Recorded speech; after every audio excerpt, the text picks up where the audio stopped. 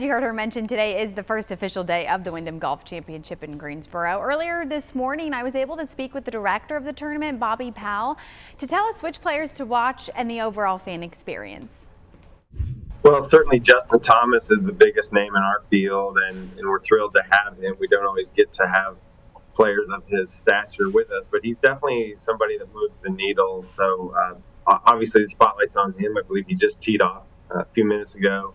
We have a lot of names, really, though. There's 156 players in the field, and you have players that are past champions and fan favorites like Webb Simpson and Brant Snedeker and JT Poston and Siwoo Kim.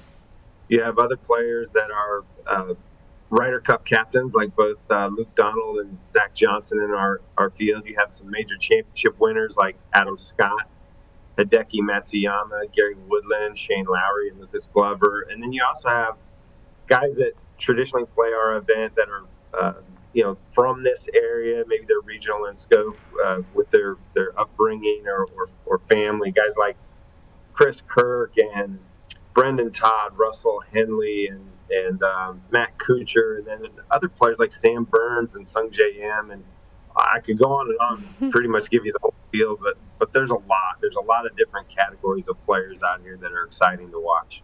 Excellent. And we are showing some video of this incredible sand castle that people can enjoy too at the championship. What's the story about that? Well, really, that's credit to Wyndham Rewards and their marketing and activation teams. They really like to push the envelope and bring something new to the fans every year. One of the things that has become iconic with our event has been the beach ball and the sand castle and the Adirondack chairs and a lot of those things that bring about those visions of a Wyndham vacation. And so that sand castle, probably more than any, has been the most iconic image. Mm-hmm. If you've been out to the tournament the last couple of years, you've seen that we've actually brought that out onto the golf course. We actually have it on the 18th tee box, and it'll get picked up a little bit in the broadcast over the weekend. But that sandcastle, then I say it's like a sandcastle on steroids, and really you have to come out and experience it to believe it. But it is 2 stories. It's interactive. There's some miniature putting greens up on top that's designed for kids, and just a lot to experience. But really, it's the Wyndham Rewards Key to Win area where you can you basically swipe a hotel room key for a chance at prizes. Ah, okay, awesome. And we know a lot of work goes into the fan amenities each and every year. What is the planning process like for that? Well, it'll start pretty quickly this fall. We obviously like to do a deep dive into our pros and cons and figure out what worked, what didn't work. And this 52-week cycle is pretty crazy. But we'll start probably in earnest late in the fall and certainly into the early part of the year with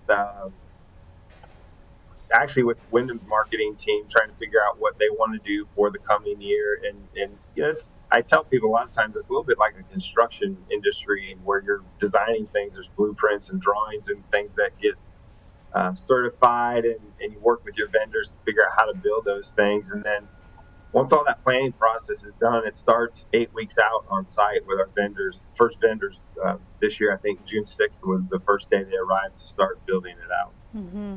You know, a PGA championship like this really puts Greensboro on the map. Why do you think the Gate City is such a prime location for this sort of annual event?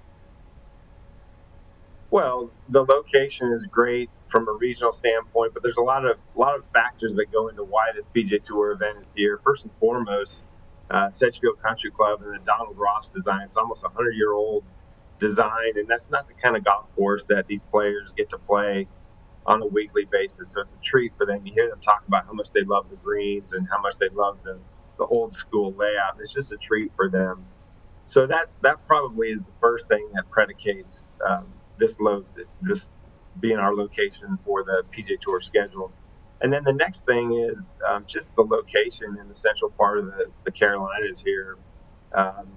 We're easily accessible regionally in so many different ways, in the air or on the ground. So people can come from Charlotte, Raleigh. We have a lot of people that come from Virginia and all over to make it kind of an easy day trip. Excellent to hear from you, Bobby. Thanks so much for your time. That'll do it for us. Enjoy your day. And the Wyndham Championship is happening today through Sunday. It's at the Sedgefield Country Club in Greensboro. For tickets and to see the full tournament schedule, head to wyndhamchampionship.com.